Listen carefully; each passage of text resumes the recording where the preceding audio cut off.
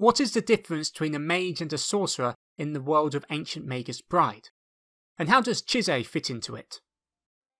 Before we begin, the series uses the term alchemist and sorcerer as synonyms for one another, as in the Japanese, the term for this grouping of people is literally translated to be master of the technique of magic, which can easily be localized to mean either a sorcerer or an alchemist. So it is ultimately up to the person translating the Japanese to decide which variation to use. So you will see the terms alchemist and sorcerer used to describe the same character, with the only difference being who actually translated the source material. To keep things simple for the sake of this video, I'll be using the term sorcerer to prevent any confusion, as this is the phrase the anime uses. Since we are already discussing sorcerers, I'm going to start with them. Sorcerers are similar to mathematicians in the way they use magic, as they follow a set of rules surrounding magic to grant themselves power. They take the complicated rules surrounding magic and turn it into a more structural and logical format, which in turn leads to them finding more rules, which they can then use to find even more complicated magic, which is similar to the way magic works in High School DxD, or a less volatile version of the magic in the Magicka game series. Their use of magic is the first major difference between mages and sorcerers, and the reason why they use magic the different ways is because of their second major difference, which is that sorcerers are not born with magic inside them.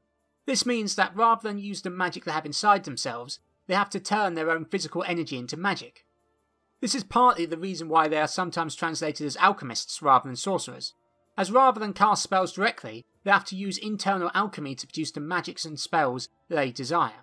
Most sorcerers, even though they use the power of the magical world, do not have a connection to it, as they lack the sight, which is the ability to see magical creatures, and on top of this they age at the same rate as normal people. The best example of a sorcerer in the series would be Alice, as although she cannot see magical creatures, as demonstrated by this scene, she still practices magic. And speaking about magical powers, let's move on to what mages are. Mages are magical users who absorb magic naturally through their surroundings or by borrowing the power from spirits, fairies, or otherworldly beings of a supernatural variety. They can use this magic to create miracles, which are spells that break the rules of the natural order of the world, like turning into a phoenix and flying from Iceland all the way back down to Hampshire. This allows them to cast far more creative magical spells than sorcerers, with mages' spells being unique to their user, as they can cast and create nearly any spell they desired, as long as they had the magic for it. The fact that they can generate magic also means that mages have the sight and can always see other magical creatures like spirits and fairies. Additionally, like fairies, they also have a very long lifespan, as shown by Rab, Vindal's teacher, who is thousands of years old. This comes as both a blessing and a curse, as on one hand, being able to live forever allows you to achieve and do many different things you'd not be able to normally do in one lifespan. The flip side to this is that unless your friends and family also have long lifespans, you'll watch them age and die far earlier than you, and this will unfortunately be the case for Angelica Barley, who not only knew her husband when she was a child, will sadly also see him die of old age far earlier than herself and her daughter, which will bring her untold pain and sadness. Unless a magical solution is found, that is. Now, how does Chisei fit into this? Well, it is that she is a slay beggar, which is a mage who passively absorbs and generates almost unlimited magical energy, but whose body is not designed to do that.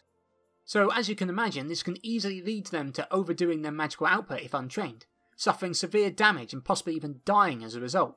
Since slay beggars also produce magical energy, it attracts fairies and other beings towards them, and since they have the sight, this can confuse and scare them when growing up, as they will see monsters which no one else can see, like Chisei did when she was growing up. For me personally, this makes slay beggars the most interesting magic users in Ancient Magus Bride, as not only are they the most powerful human users, but are also the most vulnerable and need proper training if they are truly to exploit their latent abilities. This has been a short rundown of the differences between sorcerers and mages, and I really hope this helps you better understand the world of Ancient Magus Bride, in time for the next episode.